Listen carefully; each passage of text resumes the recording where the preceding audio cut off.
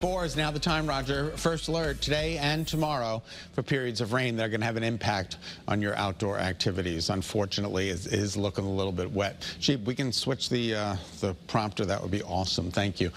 First alert live radar scans the state dry. Good morning, everybody. It's time to rise and shine. And as you take a look at the temperature spread today between 61 and 64, cloudy skies, rain moves in.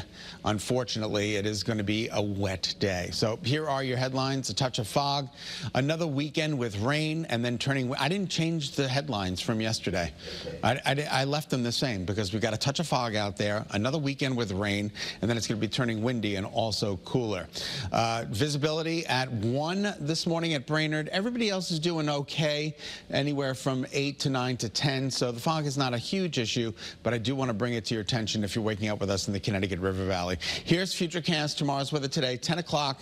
We're starting to see some rain. It's pouring out there in parts of the state. 1 o'clock in the afternoon, it's pouring. And then we'll take a look at 5 p.m. You're going to see some rain marching through 10 p.m. So it's kind of on and off. It's not going to be raining all the time, but when it does rain, it could be locally heavy. This is tonight. We get a little bit of a break through tomorrow morning. It could be dry tomorrow morning, believe it or not. But by 10 o'clock tomorrow morning, the rain is back with us. And then you're going to watch the system start to pull away, right? So it looks like Sunday will be a pretty good day. This is Saturday night at 11 o'clock, but you see all these showers? They're going to try to pivot in for very early Sunday morning, so get ready for some more showers Sunday morning. Temperatures out there are in the mid to upper 40s, low 40s in Tolland and Willimantic. We're up substantially in this part of the state from yesterday, anywhere from 5 to 10 degrees, but we're a little bit cooler in the northeast corner, so it all depends on where you're. Everybody grab a jacket this morning as you're walking out the door.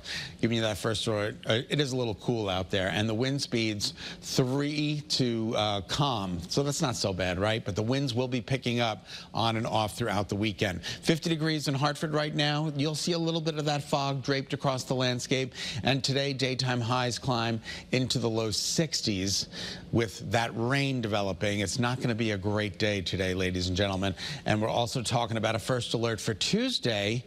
So Sunday morning, showers, rain, showers Sunday morning, giving way to partial clearing. And then it becomes really windy with gusts 30 to 40 miles an hour. Monday, breezy, and then a first alert, Roger, for frost. That's not for rain, but for frost Tuesday morning. Wednesday and Thursday look good.